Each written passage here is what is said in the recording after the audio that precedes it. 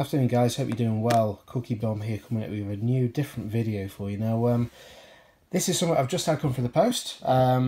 Nearly missed a delivery. It was actually with Amazon France. Now of course it's the 1TB SSD NVMe expansion card. Now nice little piece of kit this is. Reason I got it from Amazon France, just to give you an idea, you can actually get this for £192 converted. It takes a few more days to get shipped, of course. I think I ordered it on Sunday and it's arrived today on Friday. So there it is, 1TB. It's one of these things you're probably all thinking about purchasing. The reason I went for it is I'm obviously already run out of storage. I'm a big advocate of the Game Pass. There's so much on there which I really enjoy playing. So yeah, I just want to show you really how this thing like sort of plugs in, and I'm excited to see myself really. But obviously I want to give you guys a little bit of a demo. So I just need to actually shove this thing in. It just goes around the back. Now already I would say that around the back setup, yeah, it's clicked in. Oh, there it is. I missed it. But yeah,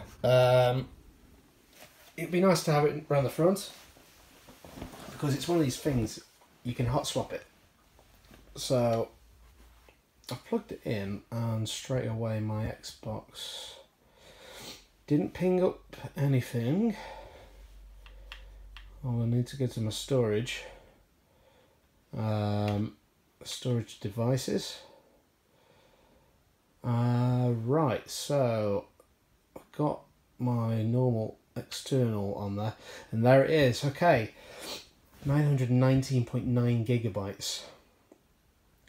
It's like the 0.1 gigabyte has been already taken up. Nothing on there at the moment, of course.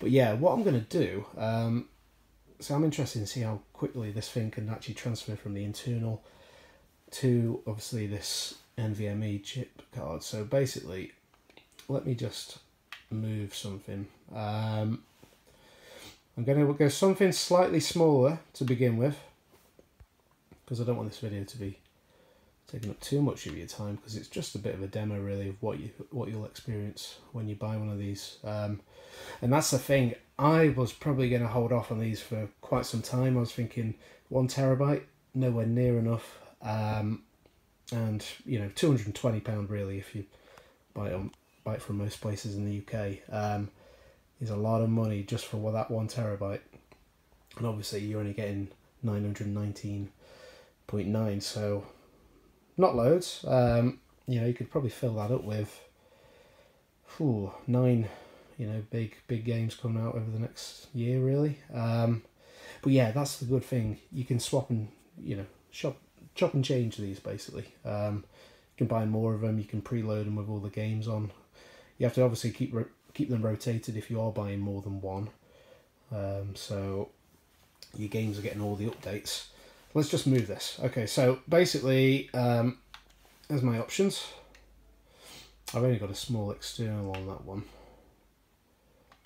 But let's just see how quickly this takes to move. So it's yeah, it's already picking up some speed.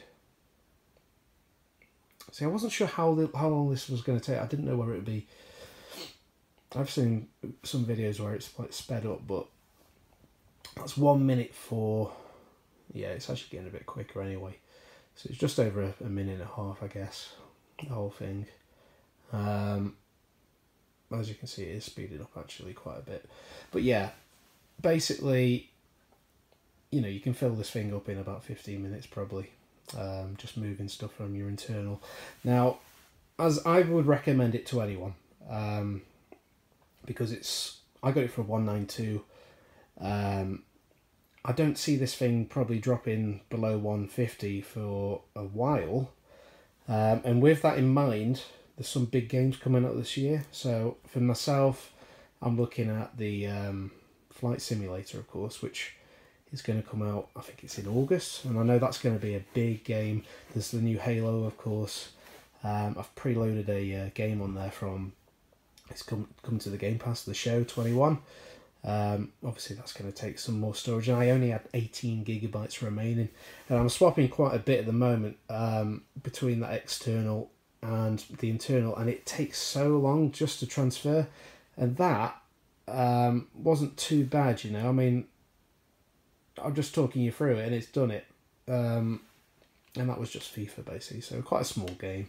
I mean, I want to move the almighty Call of Duty on there, because that's a massive game. But yeah, anyway guys, so that's what the video was all about, just to give you a demo of how it works. I'm gonna keep at this basically, just keep moving a few things, and the good thing is as well, you know, you can take it round to your friend's house, you can preload all these games on, and just shove it into the back of their Xbox Series S or X, and you're away.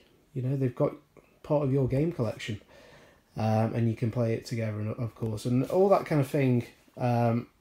In my eyes, it makes this a real, you know, a game changer really at the moment between the PS5 and the Series X or S. You know, the fact that they've given you this option, I think Microsoft have done a great job with it. Obviously, it's expensive. I know a lot of people are making their choice right now whether to spend that sort of money on a 1 terabyte card, but in my eyes, 1 terabyte, I needed it basically. I really did, because it's getting frustrating just moving stuff from that external to the internal and back again, and you know, you want the speed of thing, you know, you want to enjoy the technology you've got, and yeah, great addition. I'd highly recommend it. So yeah, thanks for watching guys. I'll see you on the next one. All the best to you.